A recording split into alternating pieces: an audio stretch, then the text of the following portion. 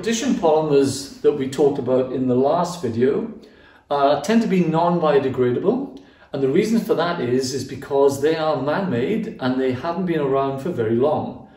These polymers are probably no more than 100 years old, and therefore when you throw these things away, the bacteria that would normally decompose things don't have the knowledge, they don't have the enzymes to be able to break the carbon-carbon bonds. What we're going to look at in this video are the condensation polymers. Now, condensation polymers have links which are more natural. We'll be dealing with carbohydrates and proteins very shortly, and those are the sort of links you find in condensation polymers. Now, they've been around forever because they're natural. They're present in living things. So the bacteria have had plenty of time to develop enzymes which can break down those bonds. So condensation polymers tend to be biodegradable. There are two types of condensation polymer that you need to be aware of. The first one we're going to look at are the polyesters.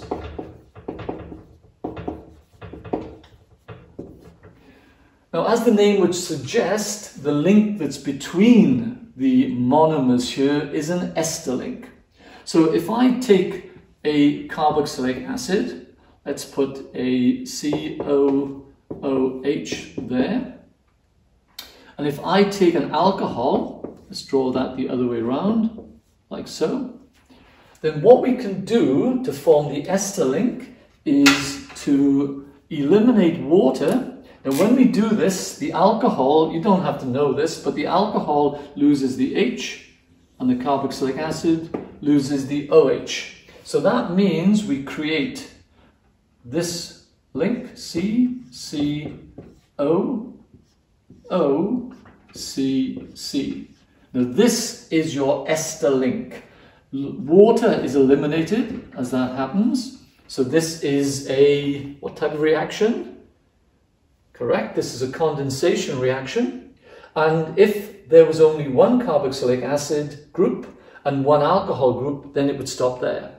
So if you want to form a polyester, then you're going to have an alcohol group on either end and a carboxylic acid group on either end, like so. And now this can form another ester this way. This can form another ester that way, and now this can keep going, and you can create a polyester. Probably the most common example I can give you would be a terylene, which is used for clothing. Polyethylene terephthalate is another one, and that's used in our plastic drink bottles, the ones that you see through. So the common bottles for water, they are PET, polyethylene terephthalate. Right, both of those are condensation polymers. Now, the other type of condensation polymer, which is every bit as important, is the polyamide. So, polyamide. Again, a carboxylic acid is needed. And incidentally, I'm putting in one more carbon here, but clearly you can put as many bits in between the two carboxylic acid groups as you like. Okay, this would just be one form of a polymer. The amine now has to be present for this one, NH2, C, NH2. Now, I'm not showing all the hydrogens because I'm sure you can put those in for yourself. I'm showing you the functional groups that need to be present in order for a polyamide to form. Now, just like we had in the polyester, the carboxylic acid again loses the OH, and the amine loses one of its hydrogens.